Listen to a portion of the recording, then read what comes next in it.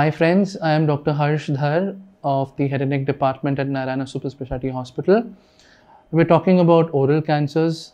So, oral cancers are manifest by a long-standing non-healing ulcer either within the inner aspect of your cheek or an ulcer over the tongue. Any ulcer within the oral cavity which has not healed for 2 to 3 weeks, that is something you have to be concerned about and definitely requires clinical examination and in most cases a biopsy. Commonly, we are all afraid of undergoing a biopsy thinking that this can spread the disease, but that is a myth. That is not true. In case there is any suspicious lesion within the oral cavity, it must be seen by a specialist and in most cases requires a biopsy.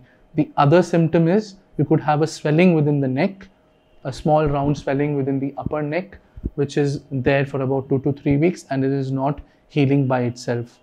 So if you know anybody who has these kinds of problems, please ask them to get treatment at the earliest.